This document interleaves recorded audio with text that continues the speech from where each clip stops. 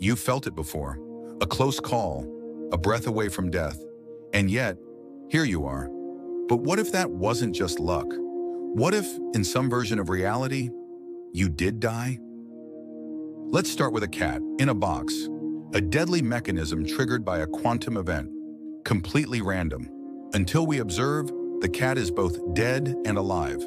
This is Schrödinger's famous thought experiment, a paradox meant to illustrate the absurdity of applying quantum mechanics, rules of the very small, to macroscopic objects, like cats, like humans.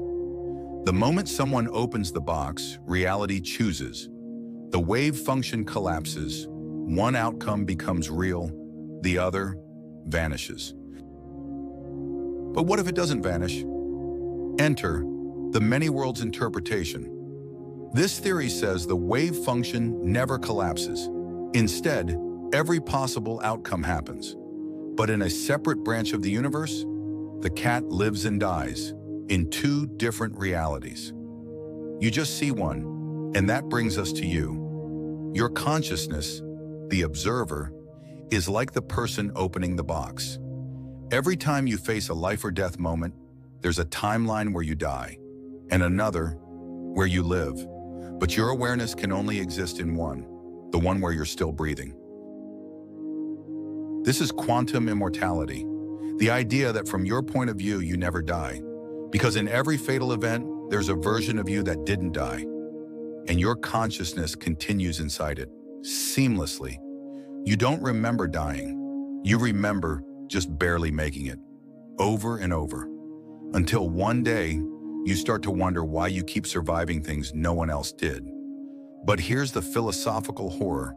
If this is true, you'll never escape life.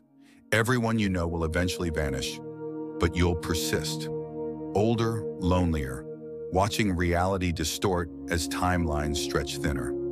Immortality sounds like a gift until you live it. This theory doesn't claim you'll live well, only that you'll live long enough to feel like the world is slightly off, like the people you knew aren't quite the same, like you remember dying, but you can't prove it. Maybe that's déjà vu, maybe that's trauma, or maybe that's you, shifting realities every time death gets too close.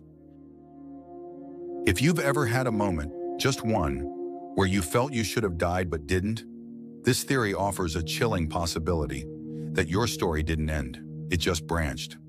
Tell us in the comments, have you ever experienced a near-death moment that left you changed? Because if quantum immortality is real, you might already be the you that never dies.